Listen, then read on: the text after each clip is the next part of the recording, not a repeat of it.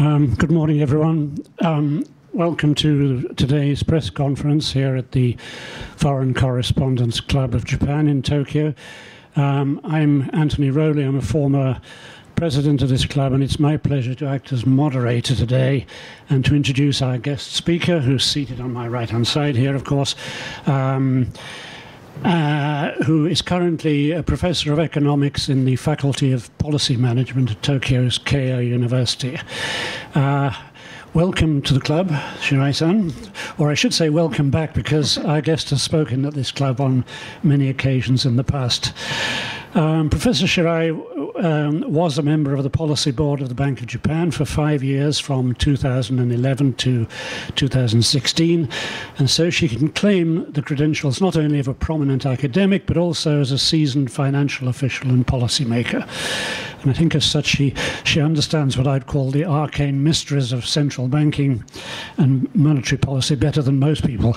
And I think it's to her credit that Professor Shirai has sought to make these subjects more accessible to the likes of ordinary mortals such as myself. This is certainly true of her talk today, which is entitled Central Banking in the Coronavirus Era. The subject just couldn't be more topical, obviously. Central banks, along with governments, rushed to the rescue of the global economy and of the international financial system. Obviously, she'll be putting special emphasis on Japan, but with a focus too on the international dimensions of central banking. I'll just say a few brief words about Professor Shirai's background. She graduated with a master's degree in economics in 1989 from Keio University, where she currently teaches. And she also obtained a PhD in economics from Columbia University in New York in 1993. And among the many other distinguished posts she's occupied since have been those of an economist at the International Monetary Fund, the IMF in Washington, and a visiting scholar at the Asian Development Bank Institute here in Tokyo. She's also been an advisor on macroeconomic policy to the Minister of Finance in Zambia. So she recently published a book which is called, I know I wrote it down a minute ago, and I've just put it aside, didn't it? Yes. Okay. Growing central bank challenges in the world and Japan was published this month, and she will be making some reference to that in her talk. So let me hand over the floor to Professor Shirai, as we have rather limited time. Let me please ask you, any one of you who has mobile phones, to put them on manner mode or switch them off. So, Professor Shirai, please. Thank you so much for a nice introduction. Due to the COVID-19 pandemics, I hear that a lot of people are participating in this today's event through online system. So what I like to do is, first of all, since this COVID-19 pandemics, I think this COVID-19 pandemics has transformed the global monetary landscape drastically in two ways. So one is that sharp economic contraction and the resultant, the massive unconventional monetary easing together with fiscal support. The second point is that because of these infection problems, that there is a growing demand for contractless payment system and possible impact on demand for cash. Actually, I published a book recently, and later I'd like to make an announcement. But today, I'd like to focus on this monetary policy, and some I will touch on the fiscal policy as well. Okay, so the first point is today's theme. Now, let's simplify and visualize what's happened since the COVID-19 crisis. This is a very simple supply curve and demand curve representing the goods and services market. So supply side is like producers and the corporate sectors. And as you see, usually there's a positive correlation between price and the amount produced. And there is a demand curve, and there is a downward slope because as the price goes down, consumer like us increase demand. So since this COVID-19 crisis happened, actually the pandemics shifted the supply curve to the left and also demand curve to the left. This is very interesting because when you look at Lehman shock, it's basically this created the sharp decline in the demand. So there was a shift in demand curve to the left. But in the case of COVID-19, because of this supply chain disturbances, and so production was stopped and then forced to stop. So it also affected supply curve. As a result, the implication on inflation is not as clear as we saw in the case of Lehman shock. Because as you know, not only demand was dropping, but also production dropped. So it's true that we see some downward inflationary pressure, but it's unlikely to see a lengthening of deflation. Okay, so that is a feature of COVID-19. Now, how this monetary policy and fiscal policy affected this the pandemic, COVID-19 crisis. The first stage, which was led by lockdown and state of emergency, was on the left-hand side.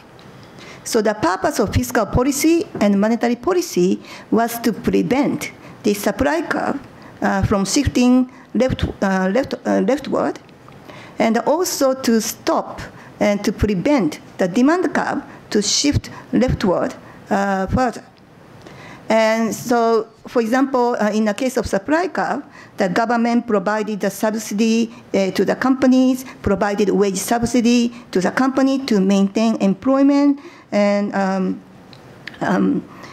also debt guarantees and subsidized interest, all try to keep production level and do not deteriorate the production level further from to the left.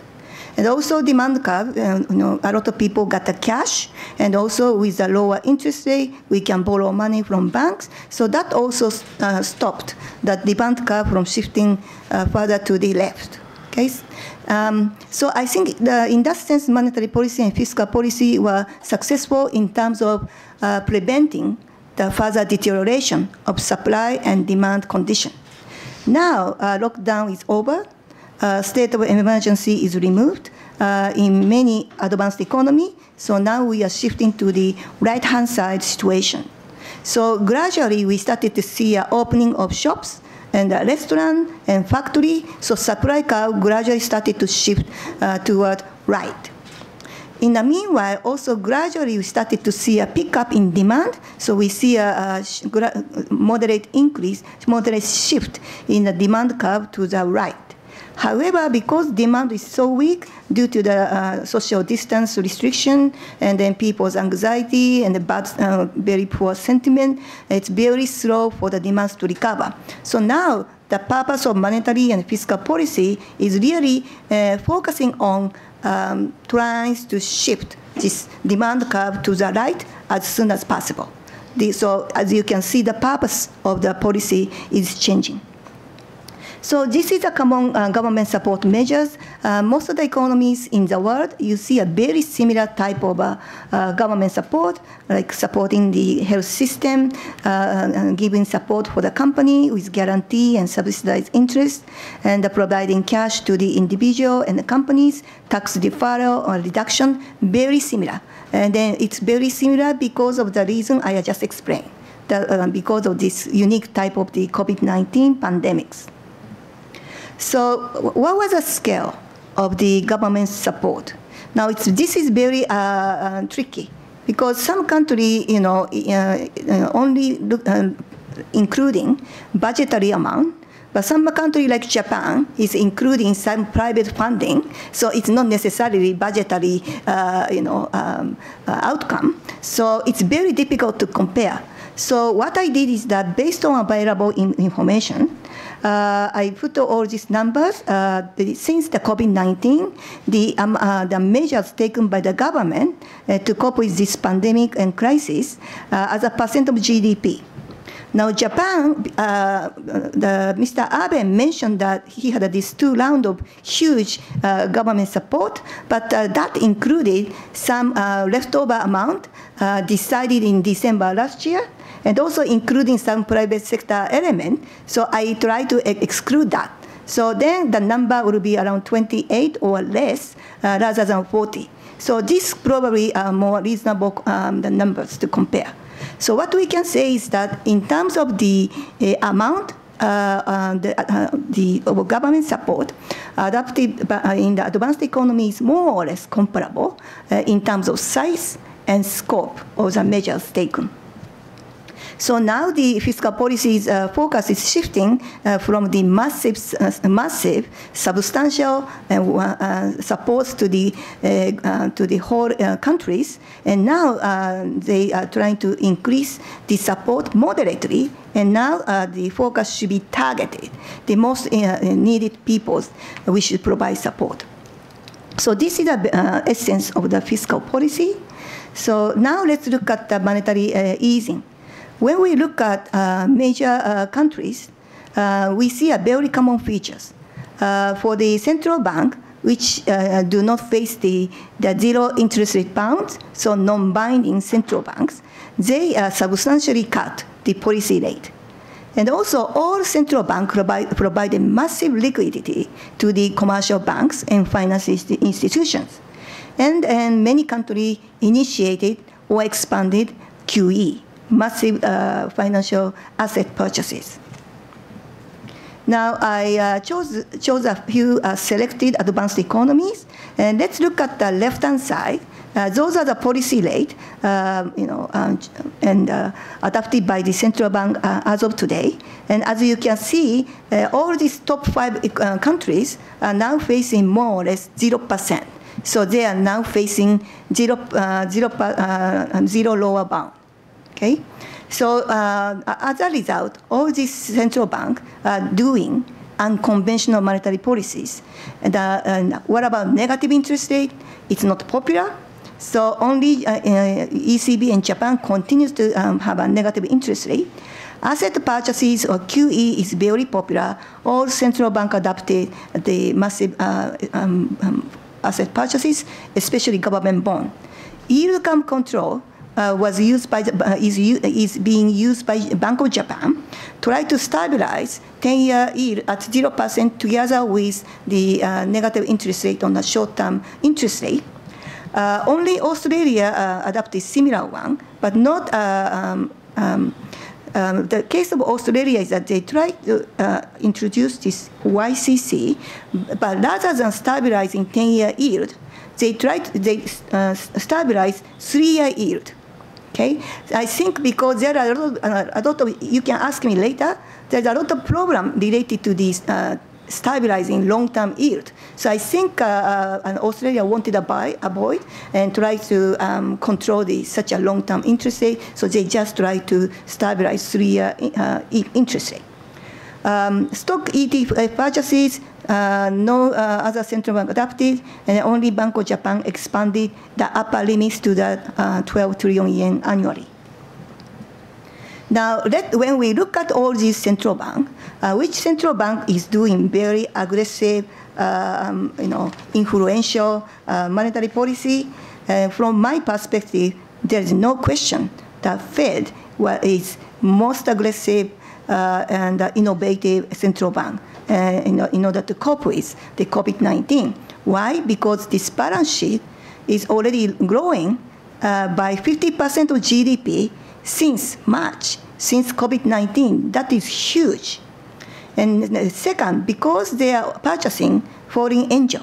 So corporate bond, which used to be rated at sort of investment grade, so above BBB, and now fall to the BB, and Fed is purchasing those foreign angels.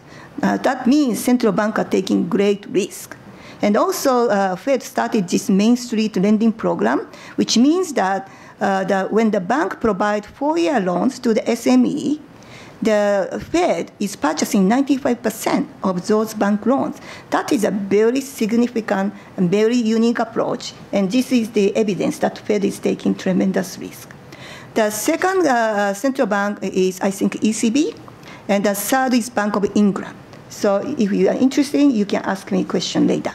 What about Bank of Japan?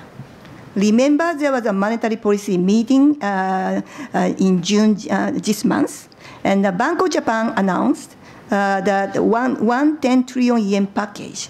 That is about 20% of GDP. So Bank of Japan was saying, so we are providing huge monetary easing, and probably Bank of Japan, in their mind, they are looking at the Fed, and the Fed is no question, they are so aggressive. So maybe Bank of Japan wanted to show that in terms of volume, the Bank of Japan is also very aggressive. However, what is important is that this 110 trillion yen is not a committed amount, okay? And because 80% out of this 110 trillion yen, which is about 90 trillion yen, is based on the expected amount on loans to the banks from central bank. So it's just the central bank's expectation that this amount can be possibly extended to commercial bank. But it's up to commercial bank, right?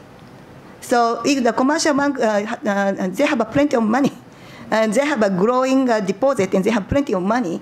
So if they don't borrow from Bank of Japan, then obviously this amount will not be fulfilled.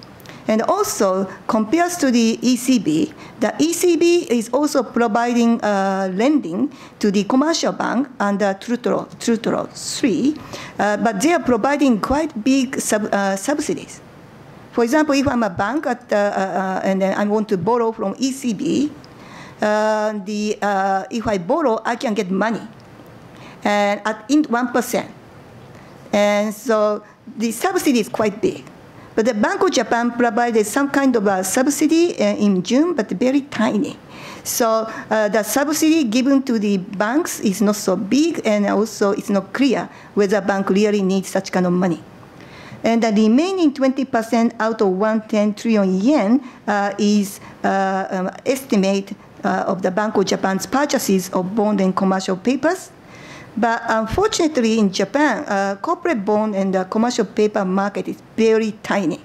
It's just 10% of GDP. Because our economy, banks basically depending on bank loans. So corporate bond and commercial papers are only issued by very large companies. We don't have a junk bond market, and it's just so tiny. So yesterday, Nikkei newspaper was saying, oh, so all of a sudden, thanks to the Bank of Japan, this bond purchases, so the companies are increasing the corporate bond issuance, 1 trillion yen. But 1 trillion yen is really tiny when we talk about this, the size of corporate bond.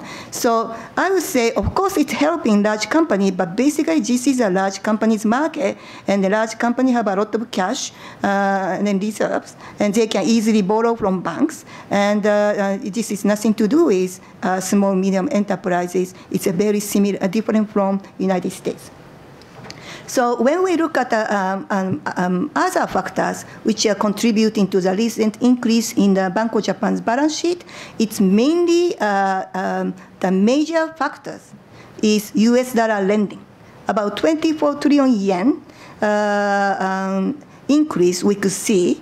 This is because the Bank of Japan is borrowing the US dollar from Fed.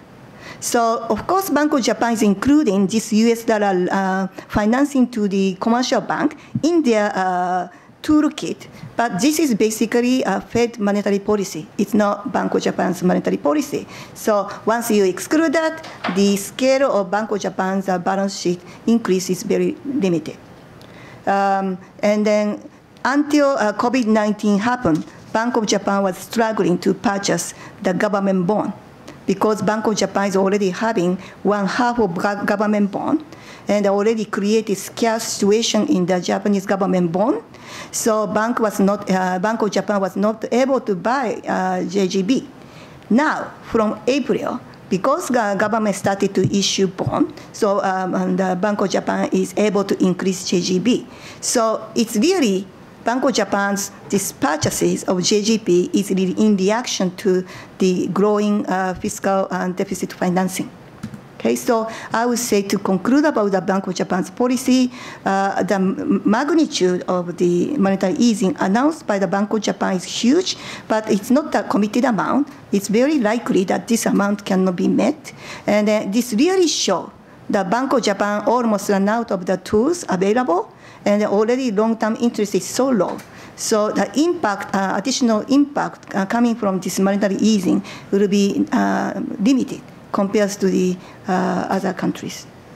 Now, after COVID-19, what you can see is there is a clear relationship between this QE, which is government bond purchases, and debt financing. As you saw in the previous chart, all government in the world is increasing the fiscal deficit and expenditures. And so they are actually issuing lots of government bonds. And of course, the central bank do not say this is financing the government debt, but the fact is that under level QE, they are directly, they are increasing the government bond purchases is directly related with the growing government financing need. Now, I think this is inevitable, because when we have a COVID-19, the private demand is so weak, so the government really have to come in and then have to support and give a lot of, injection money to the economy, as you saw that chart I showed you, in order to stop the supply curve and shift the demand curve to, from shifting to the left further. The government intervention is necessary. So at this moment, cross-correlation between government and monetary policy is inevitable. So I don't want to criticize that. So that is necessary things. Okay, but then one thing I want to mention to you is that, very interestingly, the Bank of England directly supporting short-term debt financing of the UK government. So they actually accepted in terms of short-term financing. They are doing debt monetization. And also, Bank of England is at this moment purchasing massive government bond. Fed, they tried to reduce the balance sheet since the October 2017, but they gave it up in the July 2019. And since then, especially after COVID-19, Fed is massively increasing balance sheet. So now the size of Fed balance sheet is over 7 trillion US dollars. That is a 70% rise relative to the maximum achieved in 2014, 4.3 trillion US dollars. And 70% of Fed purchases is Treasury securities. 30% is a mortgage-backed security. So you see, it's directly related to the government bond and financing. Bank of Japan, ECB continue to purchase government bond, and then they increase the pace of purchasing since COVID-19. Okay, so what will be the implication on this relationship between QE and this government debt? Now, in the case of Japan, as you see, there's a very limited inflationary pressures. There are almost no inflationary pressures over 7 years under massive monetary easing. I don't see any factors contributing to the high inflation in the future. So Bank of Japan continue to face the limited inflationary pressure, and then Bank of Japan already hold 1/2 of Japanese government bond. So it means that it's very difficult for BOJ to cut the size of balance sheet. So it means the Bank of Japan's intervention is becoming a new normal. What about euro area? Now, euro area at this moment, the ECB is purchasing lots of government bond in a peripheral country like Italy and Greece.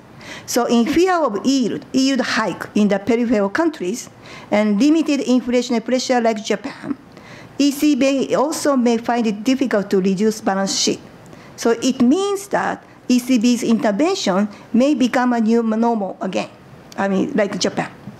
What about US? Now, US, of course, now is expanding the balance sheet significantly, 7 trillion US dollars. But one difference between US and other major countries is because US government bond is an essential reserve asset for global central bank and global investors. So it's possible that Fed is going to reduce the size of balance sheet. It's relatively easier compared to Europe and Japan.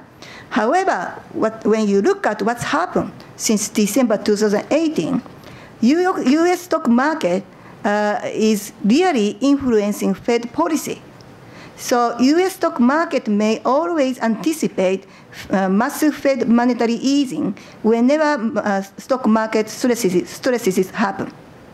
So stock plunge may become a main factor to determine Fed intervention. So that is, I think, the area we have to look at in the case of the United States. Now, I'd like to point out, when we look at emerging economies, there are many emerging economies whose central bank also initiated QE. Now, for some emerging economy, let's look at the top. There's a trade-off between high credit demand and current account deterioration. This is the difference between advanced economy and emerging economies. Now, emerging economies, as a result of this QE, their long-term interest rate is going down. So the bank's lending rate is going down. So credit demand is growing. So that will contribute to the higher economic growth. But at the same time, that will promote the greater import. So their current account deficit will deteriorate further. So in terms of emerging economy, there's a trade-off issue. In addition to that, unlike the advanced economy, emerging economies essentially face the possible inflationary pressures, especially through exchange rate channel, because many emerging economies, they depend on the cross-border capital flow. And then so their exchange rate is very volatile, and especially now when the advanced economy withdraw money from emerging economies, many emerging economies experience depreciation, so that will influence their inflation. So because of that, very different from advanced economy, emerging economy may have a potential inflation pressure. Then in the future, that they might have a trade-off between inflation, controlling inflation, and also now they are increasing depend on the QE as a way to have a stable government financing tools. So there might be trade-off between controlling inflation and loss of stable government financing tools. Let me quickly mention to you what's happening in a global discussion. Negative interest rate, as you saw, is not very popular. So no other central bank adopting negative interest rate. But interesting case is Bank of England is examining the feasibility of a negative interest rate. Why? Because they think by having negative interest rate, they can lower the short-term lending rate, so they can increase the bank lending. But and there's the negative side. So the bank's net interest rate goes down, and if they have a big money market fund like US, there's a huge damage generated to the MMF. So there's a pros and cons. YCC, the Fed is at this moment examining. Not like Japan, stabilizing on the 10-year. They want to focus on like an Australian case. They want to focus only on 3 and 5 years, but they are seriously examining whether they should introduce YCC in the near future. Now, finally, let me quickly talk about Japan's case. I want to explain you Japan's economic growth patterns. Before Lehman shock, the Japan experienced peak. This is a real GDP level, okay? So the peak was 2018, January and March. Now, from year 2000 to this peak, the main driver of the Japan's economic growth was consumption, household consumption, followed by export. Now, since the Lehman shock, there's a collapse in the real GDP, and there was a gradual recovery phase. And it took 5 years for the Japan to recover this peak level. Okay? Now, main driver during this period was consumption. What is most important is that since the Japan recovered this peak level, the main driver of the economic growth was purely the corporate investment. Consumption is very flat. And the corporate investment was a major driver for the economic growth during Abenomics. Where did this come from? It's partly manufacturing sectors and service sector. They have a replacement demand, and also manufacturing sector needs to introduce more high-tech, labor-saving technology, environment-friendly technology. But also, I think Olympic story matters. Because since the 2013 September, Tokyo was selected as a host city of the 2020 Olympics. Since then, we started to see this active real estate activities, lots of construction of hotel, logging, restaurants, shopping center, city development in a major city nationwide, and so real estate construction sector were very good. So that also contributed to the corporate investment. So the question is that whether we can maintain such kind of growth strategy in the future. Okay, let me quickly summarize. So between year 2000 and 2007, the average economic growth was 1.4%. Between this 2013, once they achieved this peak level, from 2013 to the recently, the average economic growth was just 0.9. It's very clear that Japan's potential economic growth is dropping. Okay. Having said that, so this is a sort of a market expected the Japan's economic recovery path, and it looks like in order to achieve the pre-consumption hike level. So July to September last year, just before consumption tax hike, the left is, I said, equal to the 100. So this is real GDP. Since then, the real GDP dropped, and then COVID-19 happened, so we have a huge plunge in the real GDP. But after that, based on this ESP forecast, very moderate economic recovery will take place. It appears to me that it takes 3 years for the Japanese economy to recover this pre-consumption tax hike period level. The issue is after that. Once they recover the pre-consumption tax hike period, what will be the Japan's growth trajectories? Now, remember, under Abenomics, over this 7 year, economic growth was 0.9%. However, I think now Japan's potential economic growth is even dropping further. And because technology progress is very limited, and also because we have a labor shortage, and that will give a growth constraint, and probably likely scenario is 0.5% growth. So the point is that it takes about like 3 years to recover the pre-consumption tax hike period level, but after that, we will have a very moderate, very moderate, very slow economic growth. Final remark.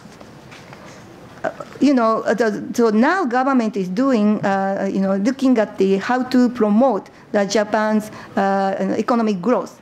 What is lacking in the policy discussion is that the Japan's policy discussion lacks the vision of green recovery and bold e-government initiatives. We hardly hear about green recovery when the rest of the world is everybody talking about how to promote the cutting CO2, clean and sustainable economies. I never hear anything like that in a Japanese policy discussion. And we should not go back to the original economic structure. That's not what we should do. We have to achieve more sustainable, resilient economic structure, not a V-shaped recovery. Also, as you know, this COVID-19 revealed that Japan's problem, we are lacking the electronic government initiative. Government is saying something, but I don't hear bold initiative. Without that, how are we going to deal with the future economy with a serious labor shortage? Second point, finally, the BOJ needs to examine whether 2% inflation target is essential in transforming this economic structure to make it more resilient. It is so important to have 2% inflation. Maybe the Bank of Japan should do more in terms of promoting green finance and green finance market. And Japan is so limited. And government have to do more, better energy policy. Also, corporate sector have to do much more to cut the emission. And green finance market is the most important, I think, compared to the stable price stability with 2%. So in that aspect, Bank of Japan, remember, they said they purchase maximum, the ETF purchases is 12 trillion yen annually. But that means as long as Bank of Japan purchase stocks like that, they are silent asset owner. And it's contradict with ESG, environment and social government investment, and we want to transform Japan's policy and the government operation. And if the BOJ is increasingly becoming the largest silent owner, I think it contradicts with the goals to achieve sustainable and resilient economic structure. Finally, quickly, I want to make an announcement. I published a book from Asian Development Bank. It's called Growing Central Bank Challenges in the World and Japan, Low Inflation, Monetary Policy, and Digital Currency. You can download this book. And it's a combination of monetary policy and also lots of the issue about central bank digital currency and cash and crypto asset. So now I will stop my presentation, and I'd like to get your question. Thank you. Thank you very much. I was particularly rather amused by your final comment that green investment is more important than a 2% inflation target. Okay, well, today we are online, so if you have any questions that you would like to send in to this address, news@fccj.or.jp. Send them in by email, and we'll do our best to get them in to our speaker. Okay, well, we'll go into Q&A. I wonder if I could start by just quickly asking you a rather general question, but it draws on your international experience. As you said, we've seen massive liquidity support from central banks, and as I understand it, fiscal support so far is around $10 trillion globally. But at the same time, the challenge is enormous. I mean, the IMF this week published its updated global economic forecasts, and they can only be called horrific. And the global economy is going to contract by 5% this year, rather than 3%, which they previously thought.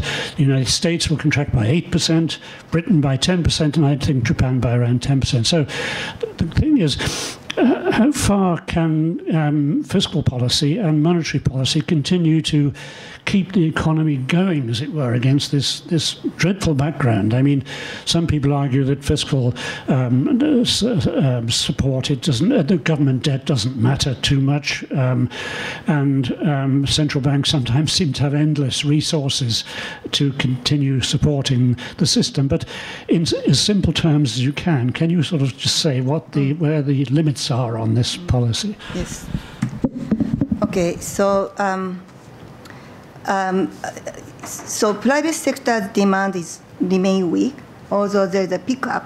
So I think we anticipate the continuation of government support and monetary easing for a while.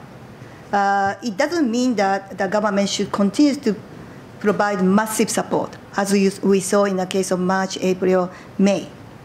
Eventually, because we have to, the company and also government have to truly examine, whether the demand we used to have before COVID-19 pandemics is sustainable, right?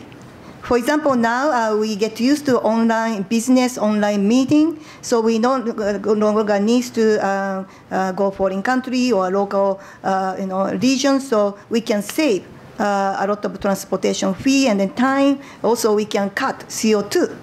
Probably many companies will continue to do so. Then the demand we used to have in the area of like transportation may not be the same. If that is true, then I think government really have to think how much more money they should provide to such kind of sector if the demand is shifting permanently and Not only demand is shifting, but maybe we must change the demand structure when we talk about green and SDG and ESG in the future. So, for example, let's look at Europe. Europe, it's very clear. They are providing, government is providing subsidy and support to the company under the condition that company cut CO2, right? Especially emission-intensive companies. That is a way I think we have to do. So we have to look at we have to have a vision in the future and see where demand is growing. There might be new demand like IT sectors and the green field, renewable energy. And if that is so, maybe money should be allocated to those sectors rather than existing sectors. So government, also company, have to find it out whether the previous business strategy are really sustainable. So in that sense, in March and April and May, government and monetary central bank provide massive support, but eventually they have to be targeted. About how much the debt can go up. There's a difference between advanced economy and emerging economy. Emerging economy, as I said earlier, because they have a more inflationary pressure, partly because they are still growing and they need they have a lot of young people, so there's a demand. And there's essential demands there, like Turkey's. There's a huge demand there. And also, they often face the depreciation, so they tend to have imported higher inflation. So emerging economy, there is a risk if they continue to increase the government debt. But the advanced economy is different. The inflationary risk is very limited, especially in Japan and Europe, yeah, and also Asia. The demand is not so much. So inflation is not a significant concern. So, and that ECB, they prohibit the monetization. So there is a limit to what ECB can do in terms of QE. So Japan is different. It's a single central bank. There's no limit in that sense, right? So now Bank of Japan hold 1/2 of government bond. Technically, they can buy more, right?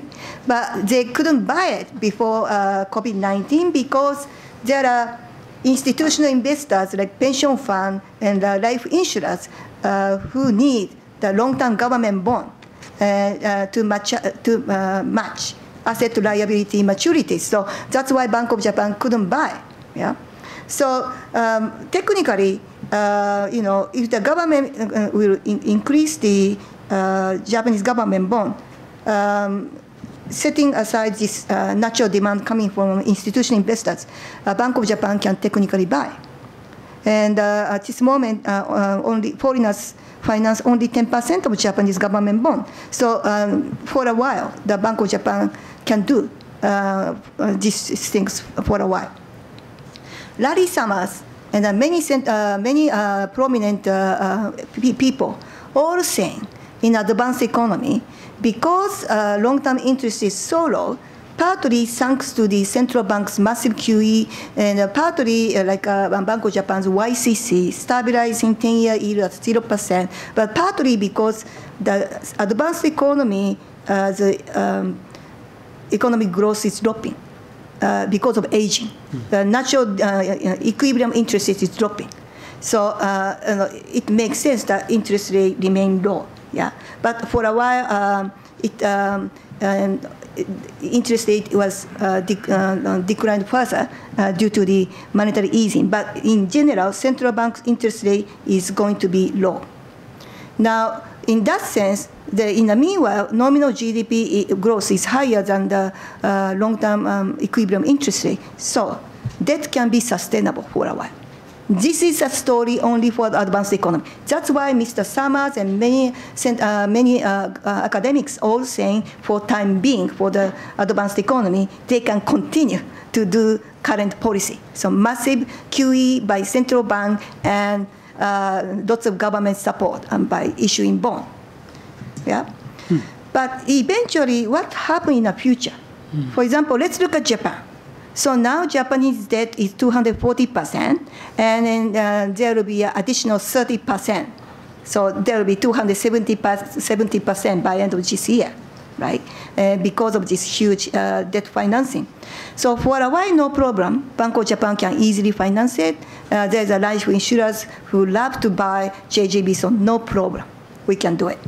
But in the future, as our economy aged, so we use up all accumulated saving, and someday our current account balance turn to the deficit, then we will start to depend on foreign money. Now, government bond can be 100% technically financed by BOJ, but what about private sector? If the private sector want to borrow money, then they no longer are able to finance domestically, and then they have to depend on foreigners. When foreigners look at the Japanese economy, oh, your country is just what you are doing is central bank's perfect monetization, and we don't think that kind of economy is appropriate, so we charge you higher interest rate. Then we will have a trouble. So I think there's a limit as to the scale of this public debt to GDP ratio, how far this debt can go up. But nobody knows. This is a unprecedented, uncharted territory. Nobody knows what level is the ceiling. Unfortunately, Mr. Summers and all others, they never say that. They can say, for time being, we can do it. But I think eventually we will face this limit. And in the case of Japan, that is related to current account transformation of current account surplus to the deficit, and then growing dependence on foreign money. Right, thank you very much. Okay, do we have questions from the floor? Please, do we go to the microphone, please introduce yourself if you would, thank you.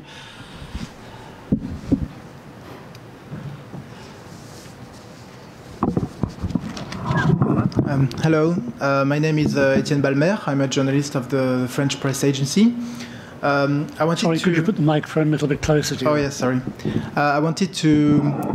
It's because I'm too tall. I wanted to continue about what you were just saying. Some economists also say that in the future, because of the so much high level of debt amount in the balance sheets of the BOJ, would that be possible for Japan to just cancel the debt holdings of the BOJ balance sheet? Because some economists said that there would be just accountancy variation and no consequence on the real economy. Got it. Can I get another question? I got another one actually. Oh, okay, go ahead. Yeah. And also, the Fed is giving loans, has a loan now mechanism to small and mid-sized company. But I think the Fed is giving it directly to the company, not through the financial institutions. And so I wonder if Bank of Japan right now, as you mentioned also, is depending from this, is giving to intermediaries like the financial institutions or the banks to give money, to give the loans to the SMEs. But is it possible? Would it be possible for the BOJ to go directly to give directly the loans to the companies? Got it. Okay, so... Sorry, generally we prefer to take questions one by one. Got it. Sorry. So the first question about canceling, so Bank of Japan has about 1/2 of government bond, and so that is Bank of Japan's asset. And on the other hand, when we look at the government account, it's a liability side, so if we consolidate it, we can cancel it out. However, what's happened to the Bank of Japan's liability, the reserves? Commercial banks holding reserve with central bank, right? So if you cancel Bank of Japan's government bond on the asset side, still liability remain. Can we force the commercial bank forget about this, about like 300 a huge deposit you have? Impossible. So that story doesn't make sense. So even consolidating the Bank of Japan's liability remains. Second question, so I know I'm quite familiar with the Fed policy. What they're doing is three things. One is that in terms of corporate bond, including foreign angel, the Fed is purchasing corporate bond. What is unique is that many central banks, including Bank of Japan in the world, usually central bank purchase corporate bond through secondary market, so through market. So we usually do not buy directly from the issuers. That part, Fed is trying to do. So not only from the secondary market, for the first time, Fed is trying to purchase directly from issuers. I think they haven't begun yet. They revealed this idea in March, but I think there is some technical problem in process. So they are going to do it in the future, but I think they haven't announced it yet. I mean, implementation is not yet. Okay. So in that sense, that is unique. But usually central bank, because I think because of this concept related to the direct financing, usually they buy from a market. So Bank of Japan and like ECB or Bank of England, all purchasing corporate bond from market. Okay. Now I think there's no problem because in the case of Japan, large company they can easily issue corporate bond, and the corporate bond market is so tiny. As I said, just 10% of GDP. Many investors want corporate bond. It's a huge demand. Yeah, and so I mean, so there is no problem related to the corporate bond market. There is no distress there. So I think in the case of United States, different because they have junk bond, and then there was a lot of stress. So Fed that's why wanted to intervene in order to reduce the credit spread. But the case of Japan, there's no problem like that. So I don't think we need to, the central bank needs to directly purchase from issuers. Sorry if I may, but my question was not about bonds. Not bond. Oh, individual, okay. No, okay, I got it. No, it was for central banks loans to companies. Yes.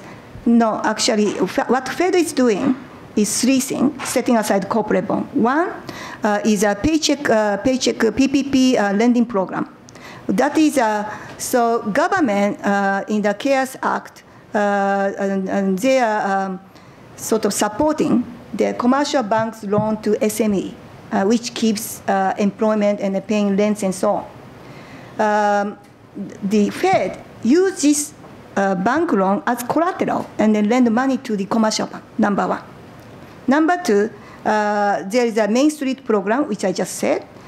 So bank lend money to the SME, and Fed purchase it from banks. That is second. And then another one is, yeah, that's it. So actually, there is no direct purchases from, no direct extension of loans to the companies. No. Okay. Yes, please go ahead.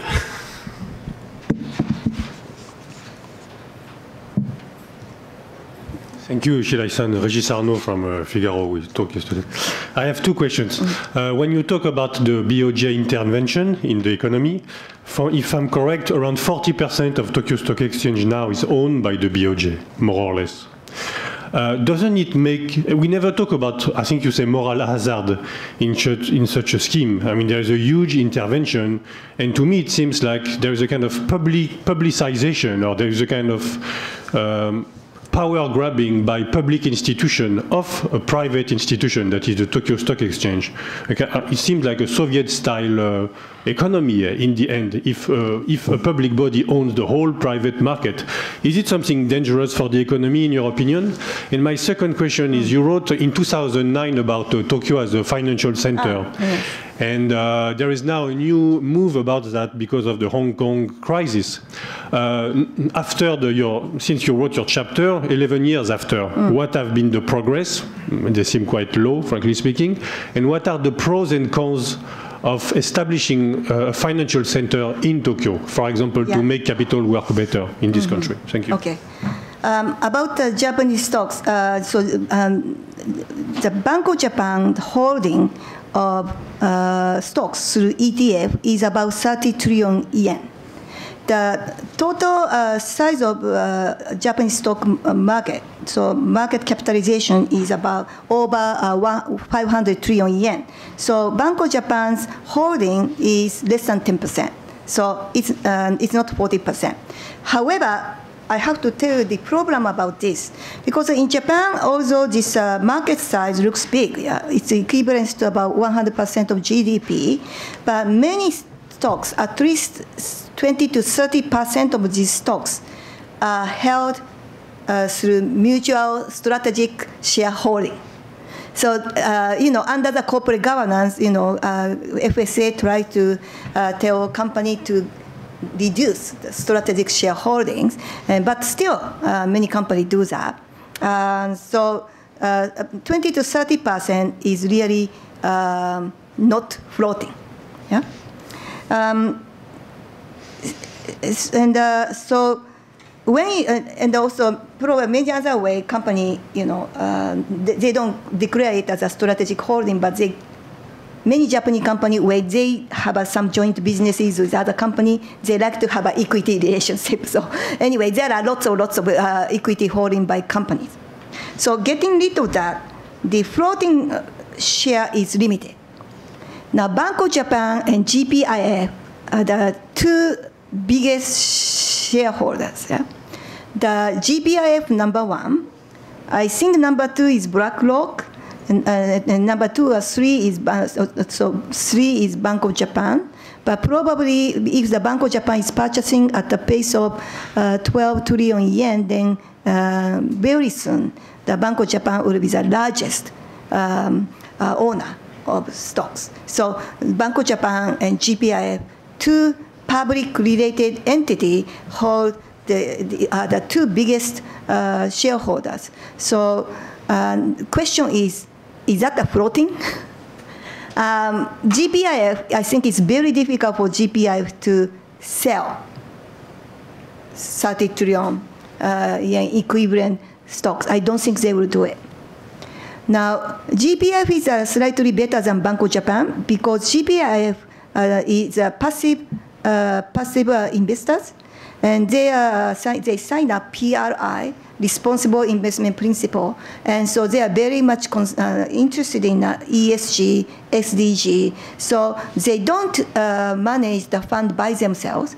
They delegate all those managements to the asset managers, but they want to make sure that asset managers do corporate engagement and try to focus on the ESG. So at least the GPIF, although probably they will not sell it in the future, to just keep it, but at least they are not really silent shareholders. But the Bank of Japan, because central bank, they never really made any announcement about their principle, about what they are going to do with this huge stock holding. So that is a bit more concerned. That's why I was pointing out at the end of my presentation, as a silent asset owners, if their share is growing, what will be the contribution to the governance of Japanese listed companies? So that is a concern. So I think, to be honest, I think BOJ should stop purchasing ETF now. Already they are very huge holders, and probably do other issues because of the problem related to this restructuring of Japanese companies. Okay? Sorry, there was a second question, which was because of Hong Kong's problems. Does Tokyo stand a better chance of? Yeah, so I also look at the financial centers. So Hong Kong was so unique because Hong Kong was so important as a gateway to the mainland China. And so because of this political problem and this security law, I'm very much concerned about what will happen. But so far at this moment, there are very limited impact coming from this political issue on Hong Kong's financial market. Because at this moment, I think many investors think that the impact of such kind of political issue on the Hong Kong's status as a financial center will be limited. Why? Because many state-owned enterprises and many large Chinese companies, they raise fund through Hong Kong. So many Chinese companies depend a lot on Hong Kong's financial center. So it doesn't make sense for China to also damage the Hong Kong the status economically. So and also if we think that Hong Kong is losing financial center's status, I mean, which center is going to take over? Japan, very unlikely, because over these 10 years, nothing changed.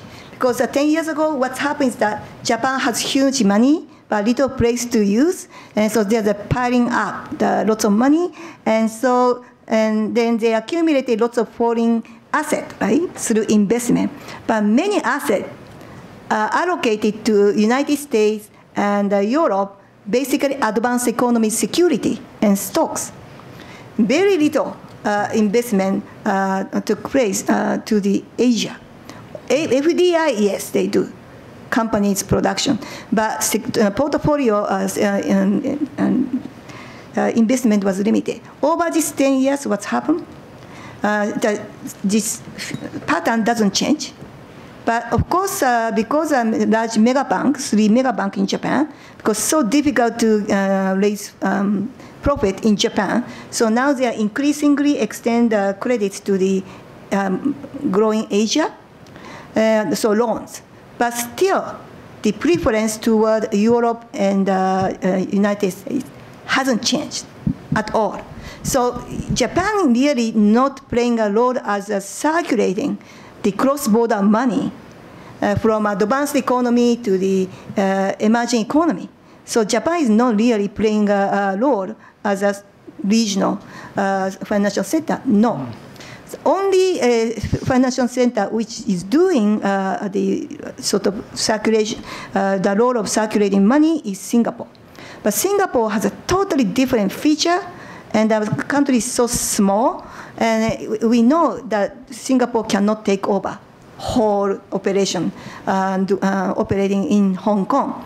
So to answer to your question, nobody knows about the future clearly, but Hong Kong probably remain as an important financial center, and also probably some operation may shift to the Singapore, but not to the Tokyo. Okay, actually we are really technically at the end of our session, but there is one online question, if you don't mind, I'd like to put to you. It's from Richard Solomon at Beacon Reports, and he says, what does Shirai-san believe the medium to long-term impact of COVID-19 will be on the US dollar-yen exchange rate? If you could just say something briefly about that. Okay. So you see over this COVID-19 period, yen-dollar rate is quite resilient, moving around 107. Yeah, and it's partly because Japan is no longer having a trade surplus economies. We are importing a lot. And also because of the very low interest rate in Japan, many institutional investors in Japan want to invest in advanced economies. And so there is that creates the depreciation pressure of Japanese yen. In the meanwhile, Japan's yen still play a role as a safe haven currency. So whenever there's a strong shock coming, we see some slight appreciation of yen. So there is these two countervailing forces. So that's why you see a resilience. But in the future, it really depends on how competitive Japan will be. For time being, whenever there is a risk-averse, attitude happen, we might see some slight appreciation of yen. But in the end, 20 years, 30 years, we may have yen's depreciation anymore. Yeah. Okay. Right, well, thank you very much. Unfortunately, we are at the end of our time, but I thought your points about governments needing to change the direction of investment was fascinating. And also, so I think that's another topic, sustainable investment. We'd love to have you back again sometime to talk on that subject. In the meantime, thank you very much for coming, and may I offer you, as is our practice, a one-year honorary membership to the system.